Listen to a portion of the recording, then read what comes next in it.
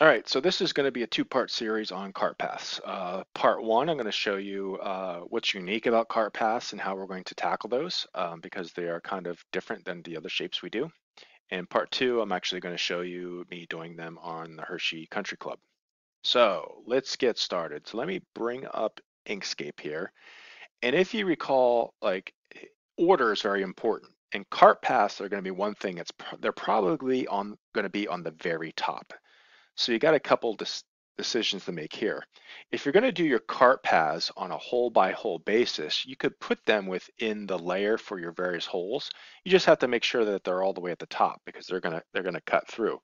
Not that there's any issues with things cutting through cart paths, right? It won't cause any problems later on in Blender, but let's face it, your cart path should be on top of everything, okay? Your rough doesn't cut through a cart path. Your cart path is laid on top of everything else.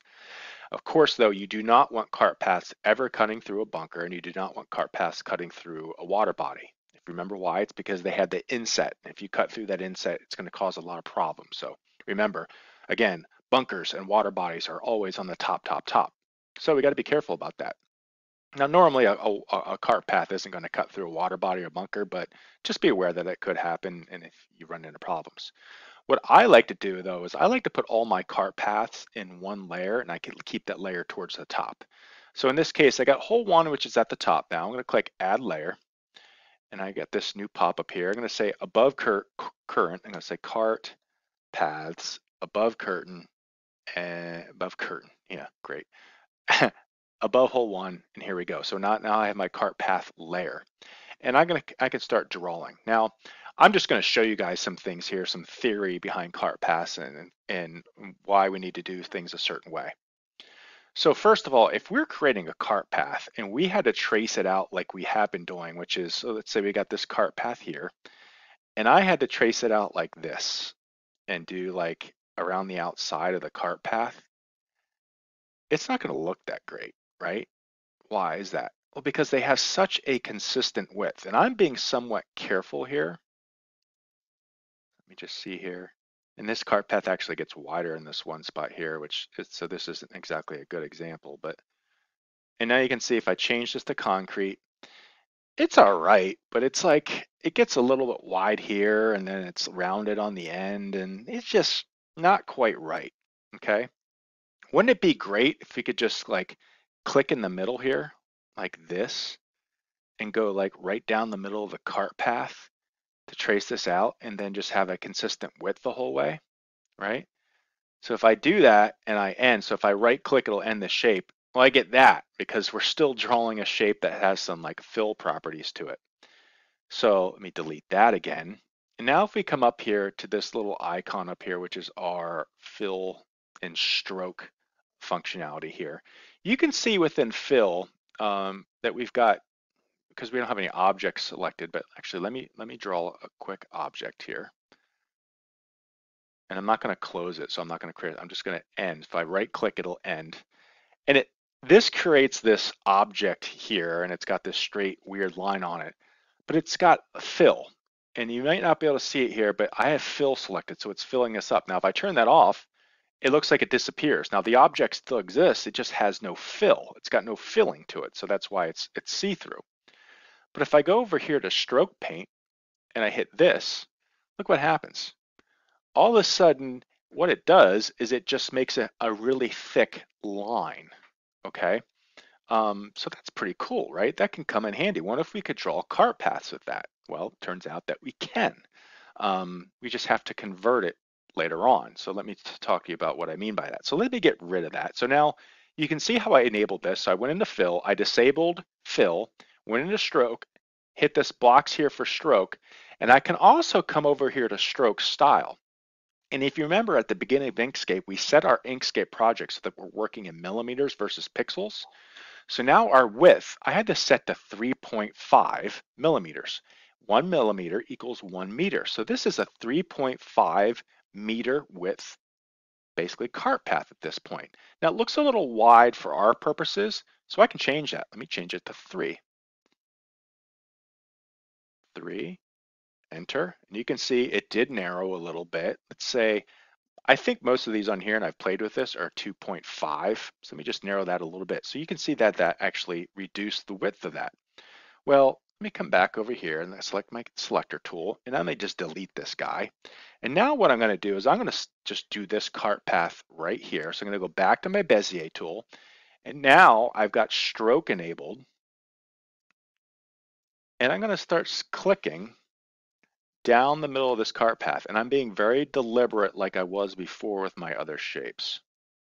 Okay, so now I'm going over here, and now I'm holding down my middle mouse button so you guys know to move that, to kind of pan around there. I'm gonna go this way. Now this area gets a little bit thicker here, and I'll show you how we can kind of work around that in a minute. This is hole one, so they made the cart path there a little bit wider. Now, at the end of the day, you really don't need that much detail.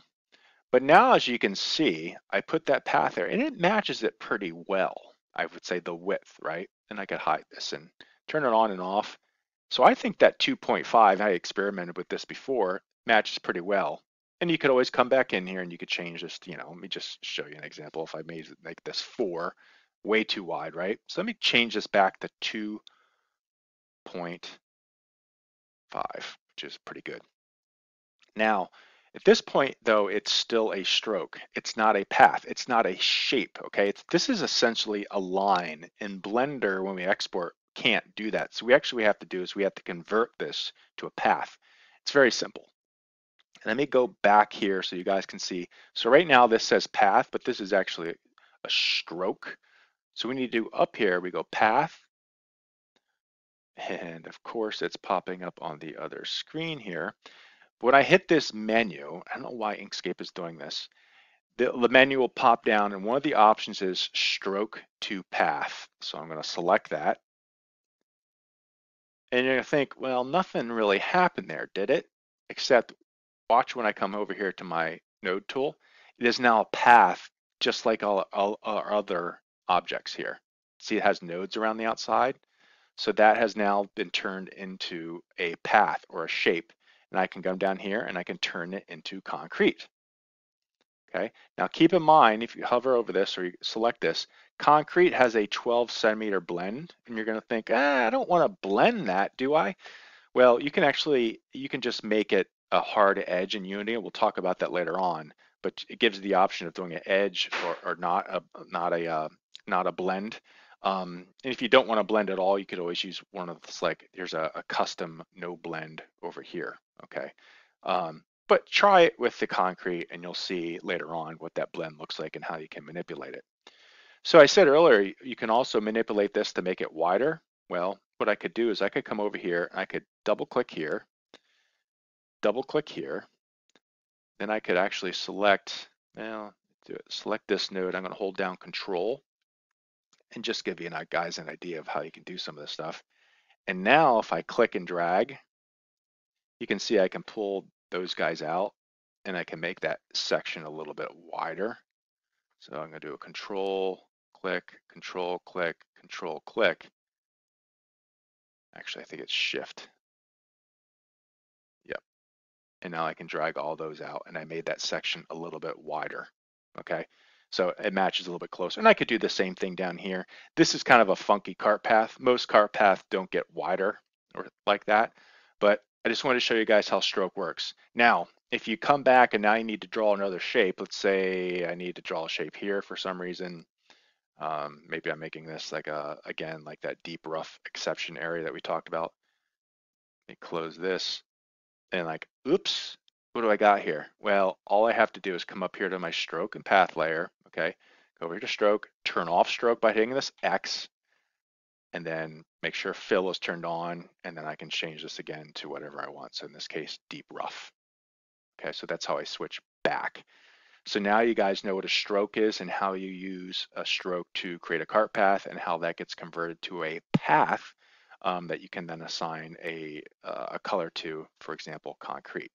So move on to the next video and we will spline out our paths, or I will, on Hershey Country Club, and you could on your first two holes.